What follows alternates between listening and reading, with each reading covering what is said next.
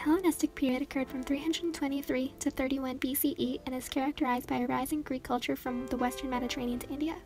After the death of Alexander the Great in 323 BCE, his realm was split into three regions: the Antigonid Kingdom, the Seleucid Empire, and the Ptolemaic Kingdom. These empires characterized the Hellenistic period. Rulers of these realms chose to invest money into artworks and architecture to beautify their cities. The states had a cosmopolitan culture, incorporating Egyptian, Persian, and Indian influences to define what is known as Greek or Hellenic culture.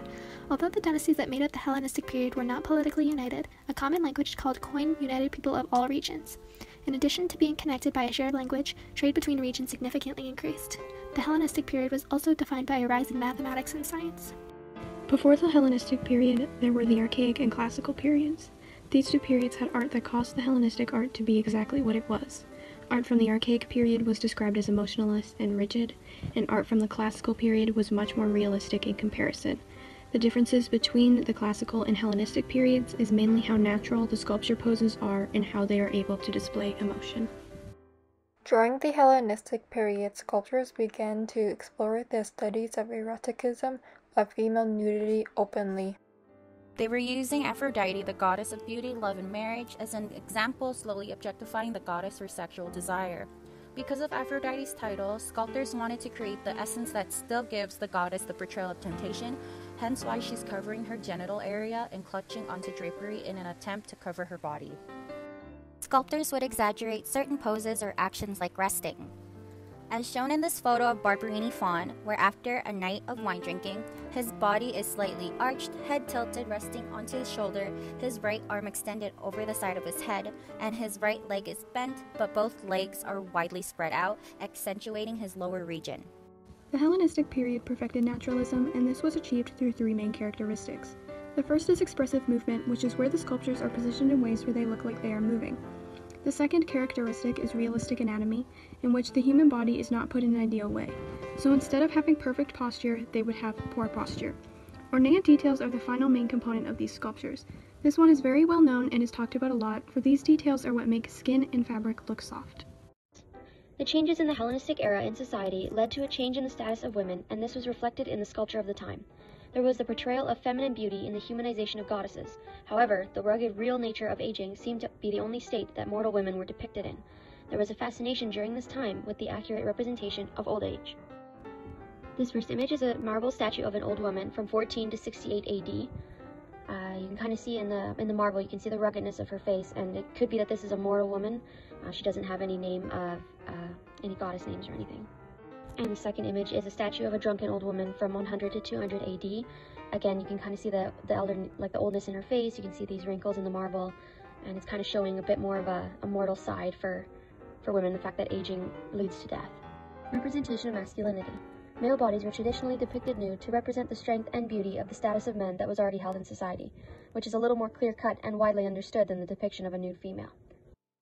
This particular work from early 1st century BCE depicts the nude male figure in a dynamic pose, where the artist appears to have emphasized the musculature of the main figure. This work, Barberini faun, from 230 to 200 BCE, depicts the masculine ideal of strength, bravery, and heroism. The representation of these nude women, linked in a dance-like pose, represent the three graces: beauty, mirth, and abundance. They bestow what is most pleasurable in nature and society, fertility and growth, beauty in the arts, and harmonious reciprocity between men. They were said to serve as handmaids for the goddess Aphrodite. These women could be suggested to represent femininity in society, as women may have been expected to embody these three graces. Praxiteles was a notable sculptor whose works humanized the Greek gods and goddesses in the late classical period, unprecedentedly sculpting the goddess of love in nude in the Aphrodite of Knidos. Other sculptors began following Praxiteles' lead in undressing Aphrodite in the Hellenistic period, while also exploring eroticism in the nude female form. Praxiteles created a new curve called the Praxitelean curve. This curve further influenced many Hellenistic sculpture as it was implemented in the Aphrodite of Knidos in the Hellenistic period. Why Hellenistic sculptures are difficult to find today? During the Hellenistic era, bronze sculptures were ubiquitous. Bronze has the capabilities to stand alone, allowing the sculptors to further manipulate the metal to detail human expression, using a technique called lost wax casting. This technique allowed sculptors to create in multiples, which during the Hellenistic period resulted in bronze sculptures being very common. Due to oxidation, ancient bronze sculptures now take the form of different shades of colors of green or gray. There are certain areas where you can still find remnants of bronze, which is slightly visible of the sculpture of the sleeping Eros underneath his arm, as well underneath his thigh. How Hellenistic sculpture later influenced Baroque sculpture in Europe. Hellenistic sculptures are more closely related to Baroque works, as they finally sought to capture the dynamic human spirit, movement, and emotion in highly detailed sculptures, which, like the Hellenistic, were further distinguished by the increased technical skill of the sculptors in suggesting light, shadow, and weight of the marble.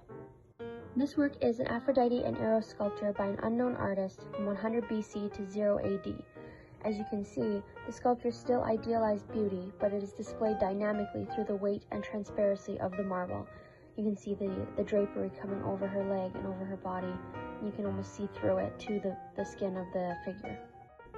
This work is titled Winged Victory, the Nike of Samothrace, 200 to 190 BCE, another example of the transparency and weight of the marble around the figure's legs and stomach.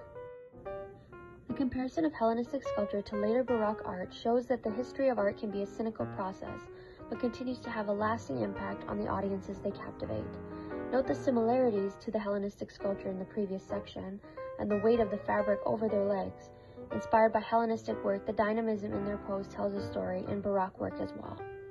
This is an example of a Baroque work that you can use to compare to the Hellenistic sculptures in the previous section. This one's called Pan Comforting Psyche by Reinhold Begas, 1857 to 1858. You can see the Hellenistic influence of the weight of the fabric over her legs.